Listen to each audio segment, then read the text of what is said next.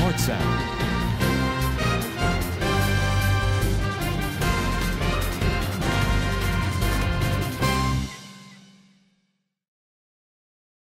చలనచిత్ర పరిశ్రమ అభివృద్ధికి film and television promotion council of Andhra Pradesh చేస్తున్న కృషికి ఫలితంగా ఎస్టీపీసీని ఐఎస్ఓ గుర్తింపు రావడం గర్వంగా ఉందని కౌన్సిల్ అధ్యక్షుడు చైతన్య జంగా, కార్యదర్శి ఎస్ విజయవర్మ పాగలపాటి హర్షం వ్యక్తం చేశారు.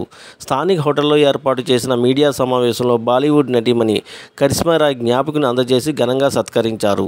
ఈ సందర్భంగా చైతన్య మాట్లాడుతూ ప్రాంతీయ విభేదాలు లేకుండా దేశవ్యాప్తంగా కేవలం ప్రతిభ ఆధారంగా ఉన్న వారందరికీ ఒకే వేదికపై తీసుకురావడం, వారి ప్రతిభను ఆంధ్ర ప్రజలు పరిచయం చేయడమే FTPC లక్ష్యమన్నారు.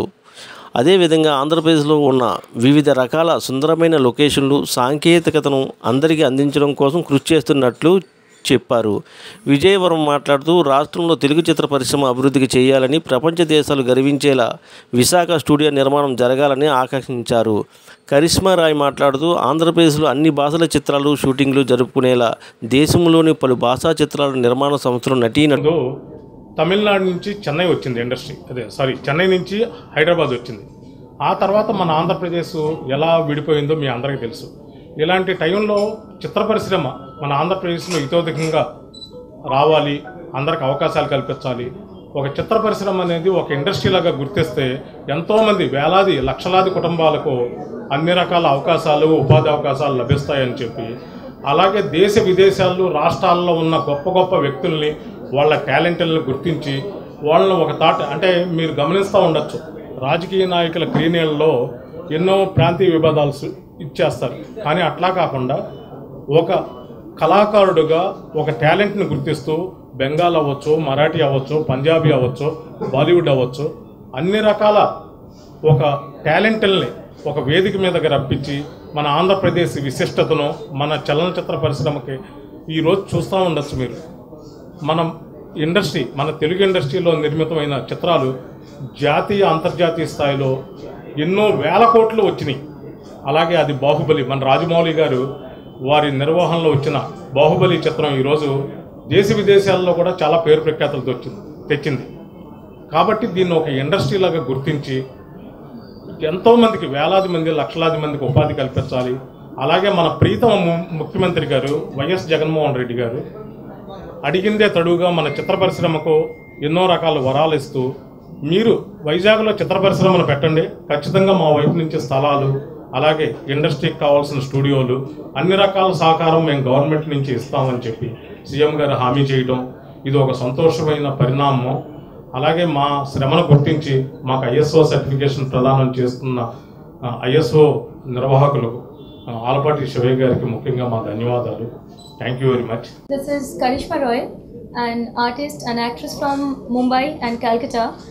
So I'm the chief guest here. I'm here for the FTPC certification ISO. So it's a great opportunity for me to come and join here, talking to you, facing you guys. And to be very honest, I'm also going to be a part of this FTPC and sharing screen and going to be a part of this. Hopefully, and not hopefully, for surely you guys gonna see me in this industry as I'm working with Hindi and Bengali. So this thing will newly add to me, and which matters to me, because apart from Bollywood, and my preference, I really want to be a part of this South industry, which I love the most. Thank you. మనం ఎప్పుడైతే meet అయ్యామో ఆ రోజు నుంచి ఈ రోజు వరకు ఉన్న పరిణామాలు కూడా చాలా వేగవంతంగా మారటం మీరు అందరూ కూడా గమనించారు. లైక్ ఫిలిం ఇండస్ట్రీ ఏదైతే కొన్ని ప్రాబ్లమ్స్ ఉన్నాయో, ఆన్లైన్ టికెటింగ్ అవ్వచ్చు, లేదంటే దాని గురించి ఒక ఇండస్ట్రీలో ఉన్న అతిరథ మహారథులందరూ కలిసి వచ్చి ఆంధ్రప్రదేశ్ గవర్నమెంట్ దగ్గరికి వచ్చి ఒక సహృద్భావ వాతావరణంలో మంచి అంటే ఫిలిం ఇండస్ట్రీ ఆంధ్రప్రదేశ్లో వరల్డ్లో అంతా మొదలుపెట్టింది అని చెప్పడంలో ఎటువంటి సందేహం లేదు. ఎందుకంటే చాలా ఫ్రూట్ఫుల్గా జరిగింది. అలాగే విశాఖపట్నంలో మీరు ఏది చేసినా కూడా నా వంతు సహకారం నేను అందిస్తానని చెప్పి ముఖ్యమంత్రి గారు చెప్పడం అయితే కానివ్వండి, ఇది ఈ మన ఆర్గనైజేషన్కి చాలా ఉపయోగకరంగా ఉంటుంది. ముఖ్యంగా ఐఎస్ఓ అంటే అంతర్జాతీయ ప్రమాణాలను ఎవరైతే ఫాలో అవుతూ ఉంటారో వాళ్ళకి ఐఎస్ఓ సర్టిఫికేషన్ ఇవ్వడం జరుగుతూ ఉంది. మనం గత 3-4 months బ్యాక్ నుంచి చూస్తున్నప్పుడు చాలా ఆర్గనైజేషన్స్లో సినీ ఇండస్ట్రీస్లో కూడా కొంత ఇబ్బందికరమైన వాతావరణం మనం చూస్తూ ఉంటాం. రీజన్ ఏంటంటే ముఖ్యంగా ఏ ఇండస్ట్రీ అయినా అవ్వచ్చు, మ్యానుఫ్యాక్చరింగ్ అవ్వచ్చు, సర్వీస్ ఇండస్ట్రీ అవ్వచ్చు, ఐటీ ఇండస్ట్రీస్ అవ్వచ్చు, ఏదైనా ఇండస్ట్రీకి ముందు ప్రాపర్గా డాక్యుమెంటేషన్ ఉండాలి, సిస్టమ్స్ ఉండాలి, ప్రొసీజర్స్ ఉండాలి. అవన్నీ ఉంటే ఆర్గనైజేషన్లో ఏమవుతుందంటే గ్రో అవుతుంది. అదేవిధంగా వాళ్ళు అనుకున్నటువంటి ఆబ్జెక్టివ్ కానీ విజన్ కానీ అచీవ్ అయ్యడానికి అవకాశం ఉంటుంది.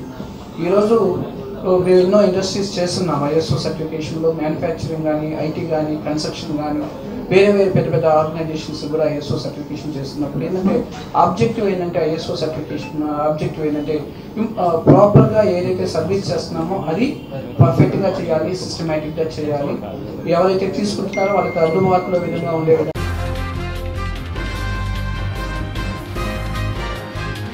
Smart Sound.